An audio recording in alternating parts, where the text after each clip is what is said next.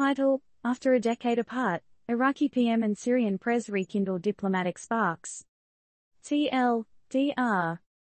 After 10 long years, the Iraqi Prime Minister and Syrian President finally decide to catch up.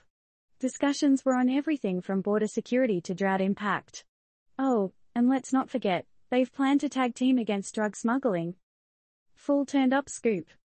In a move that had diplomatic eyebrows worldwide going up faster than a rocket at a SpaceX launch, Iraqi Prime Minister Mohammed Shia al-Sudani decided to pack his bags and head over to Syria. This marked his first official visit to the war-ridden nation since 2011.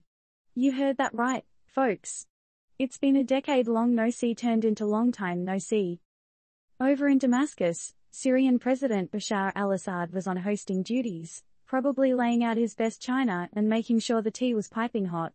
The two got down to business discussing their shared 600 kilometers border and how to make it more secure than a Swiss bank account. Now, here's where things get interesting.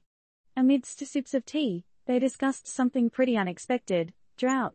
Yes, you read that right, no typo here. They actually decided to brainstorm on how to mitigate the impact of drought on their respective nations. Let's take a moment to let that sink in. And just when you thought the discussions couldn't get any more intriguing, they decided to add another item to their to-do list: drug smuggling. They agreed to join forces to reduce this menace, which, if we're being honest, is a move straight out of a Hollywood action flick. Is anyone else picturing a Mission Impossible Middle East sequel here, or is it just us? Now, we aren't ones to speculate here at Turned Up News, but we've got to ask: is this rendezvous a sign of a blossoming bromance, or are these two nations just being pragmatic in the face of adversity? And more importantly, will their collective strategies against these crucial issues yield any substantial results, or is this all just tea and sympathy?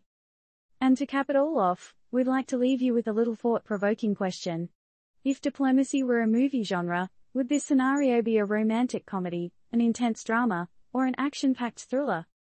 Disclaimer: this article does not intend to provide investment, legal, or diplomatic advice, nor does it reflect the views or recommendations of Turned Up News. As always, think for yourself, question everything, and most importantly, stay turned up. So, dear readers, what's your take on this decade-defining diplomatic dance? Is it a sign of things to come in the Middle East, or just another episode in the reality show we call international politics?